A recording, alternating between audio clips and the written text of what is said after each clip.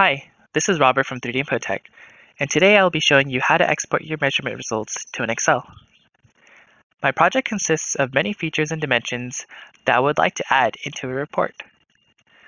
Typically, users would report these results to a report table. However, some users might need to transfer these results into a special form, such as Excel.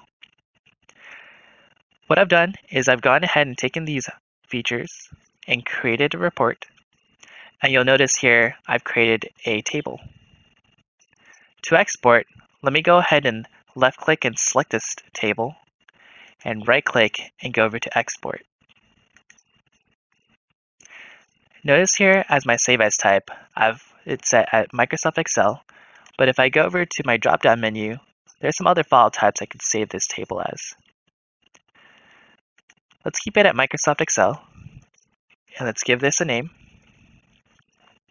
and hit Save. And just like that, this table has been exported. To check on this, let's go back to that folder and notice that example test file. Open that up. And let's do a side-by-side comparison between PolyWorks and that Excel. As you can see here, the numbers should be identical and all the features are all here. What's nice about exporting this to Excel is that I can select these individual values and do as I please with them. This makes it easier for me to transfer my measurements into my special forms.